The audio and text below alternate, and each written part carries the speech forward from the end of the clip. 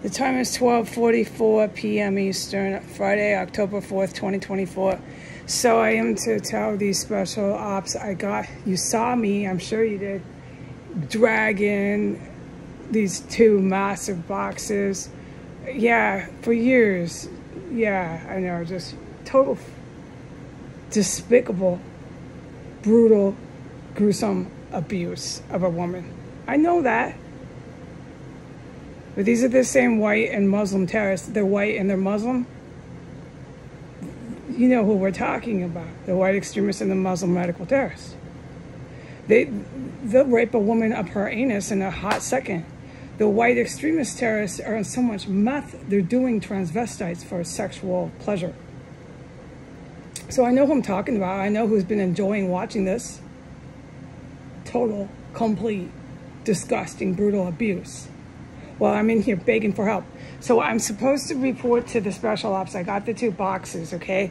Yes, the U.S. federal law enforcement with that op from the missing box.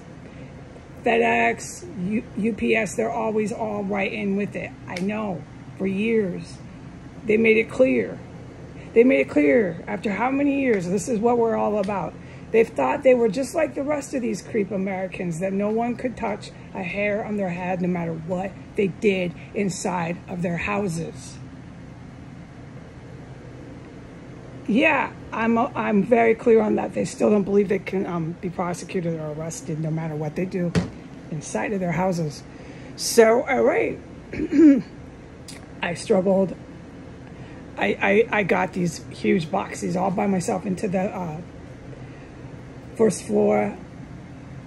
But what I'm supposed to tell you is I clearly identified and saw the DCPD police SUV stalking the house for the U.S. feds right as the boxes were dropped off. So I had my green light timer. All right. And then it was, I'm not going to say where it was on the minute and the second dial, but my green light was split. Go down there right now. And I opened the door and there was the DCPD SUV stalking the two boxes that was part of the U.S. Fed op. And I am to say publicly that it was intentionally set on the porch of either that house on S and 15th where you smell the corpses coming out of the basement. But I can't talk about it because it has directly to do with the city of DC being involved with mutilation and desecration and dismemberment of human remains and the removal of them, covering it up. It's way over my head legally. But I witnessed it, but I can't talk about it. So they always have that baby buggy just sitting in the front yard. Yeah, oh, no, I know, with the fucking corpses. They're not quite right here. I know there's a lot of drugs because I know this compound. There's a lot of drugs in this compound. So you got to figure the police, everybody's sniffing this shit, smoking this shit. And so they always leave the baby buggy there and you can smell the DBs coming out. I can't say where, with the baby buggy sitting there. I think it's for visual, you would think, because the fucking reeks there. Or my box was left at the IRAIN Hooker, who thinks she's a world-famous celebrity of 1507.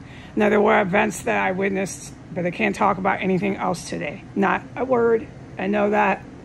But I am supposed to say, yes, they had their op going today surrounding that IRAIN Hooker. The purposely left on the wrong porch cat food for the U.S. feds. This was the day the Mex cartel was out there when I took my garbage out and they hit me with all those bioweapons.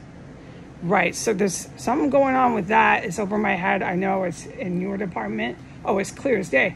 And then they had their little policeman in his SUV stuck in my house.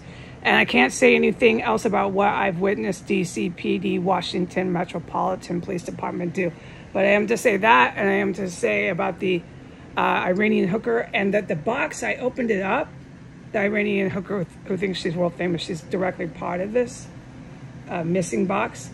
It came into my porch today, and I opened it up, and it had been opened, crushed, torn up, retaped. They opened my box. They opened up the case to the cans of cat food. They're on something, man. Yeah. Who is babysitting these terrorists? Yeah. All right, I can't report any of the massive major capital felony crimes I'm witnessing in here. But they're so out of it. Who's babysitting these fucking terrorists here? They're digging like fucking rats through my cat food, taping it back up. And their cops case the box once it's put back on the right porch. Let's pretend we didn't do it.